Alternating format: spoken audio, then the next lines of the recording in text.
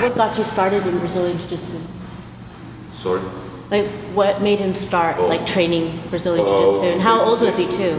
O que fez você começar a treinar o Jiu-Jitsu quando você tinha 15 anos? Bem, era uma arte que eu já vinha conhecendo quando eu morava na rua. Quando eu era criança, eu treinava bastante capoeira, treinava muito na praia, sozinho, com os amigos de rua. Até que um dia um amigo começou a praticar uma arte de chão na areia e eu cheguei perto dele e comecei a praticar com ele, rolar no chão com ele na areia da praia. Okay, so he said that Jiu-Jitsu he knew Jiu-Jitsu before, but not as a student, but he knew what was Jiu-Jitsu. And he practiced other things before when he was young, and like capoeira. But then one day he met a friend, and this friend was training Jiu-Jitsu and introduced Jiu-Jitsu to him, like a basic, very basic. And he likes, and then E aí eu gostei do treino. Na verdade não foi treino, foi na verdade a gente se encontrou na praia. It was just like a play on the beach. Na praia, e aí eu gostei daquela arte suave, mas nunca tive a oportunidade de entrar em algum canto, porque como eu não tinha dinheiro, então era sempre meu sonho, até chegar um dia. He likes a lot that little game that he had with his friend, but he had no money. He came from a very poor childhood, and but he wants to.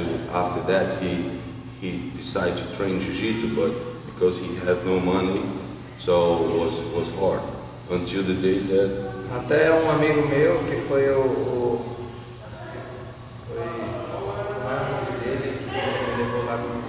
projeto. Não foi o Baiano, não. Foi o.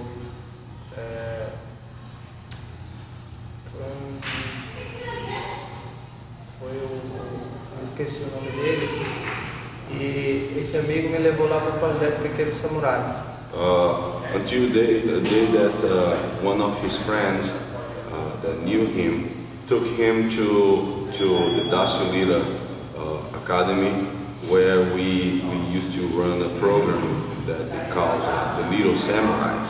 It's a program that helps a lot of people, a lot of little kids who has no money and no conditioning to afford for the training. So, and then he started as part of this program, the Little Samurais in Brazil. E aí foi quando meu mestre e você me adotaram para fazer parte da família da Sulina. Foi aí que tudo começou. And that was where the master da Sulina, my father, our father, he decided to take care of him, and he started training directly with me in one of our gyms, and that was the start of his career. And then he started to do Jiu-Jitsu all the time. And that was in Brazil? That was in Brazil. A little, because some people they got confused about Tadanado and the Lira family. Eu posso falar para ela que a gente adotou tudo. Tá, pode. So, like I say, he came from a very poor childhood, and he had nobody. He was always like moving, you know, for many different places with relatives and all that. He didn't meet his dad, and he don't know his dad, and his mom, he never was close to his mom, and so he was kind of lost.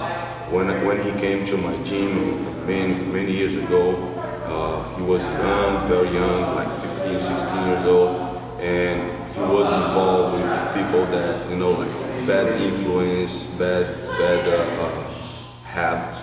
And then he came to our gym, and then he started to train Jiu-Jitsu, and we saw on him a great potential. I saw on him a great potential, and I took him to my family, and I introduced him to my family, my father, my brothers, and the whole team. And then the years were passing by, and he was doing good, and he was learning from us, and finally we decided to adopt him as one of our really part of the family, because we got a very good chemistry, and he was like we say, he was alone. Nobody was sticking for him. Nobody was backing him. And then we decided to do that. So we're just waiting for the next time that he's going to Brazil and to get the official papers and everything. But he's officially one of the leaders now. That is why people say, oh, you guys are brothers. Yeah, we are brothers. We were brothers before in spirit, and now we are legally brothers. Okay. He lived with us for many years in Brazil. You know, we took care of him. Did anybody go with him to Germany when he left? Like, No. how old were you when he went to Germany? Quando foi que tu foi para a Alemanha? 4 anos atrás. Like 4 years ago, and he went by himself. He foi sozinho, né? He went by himself.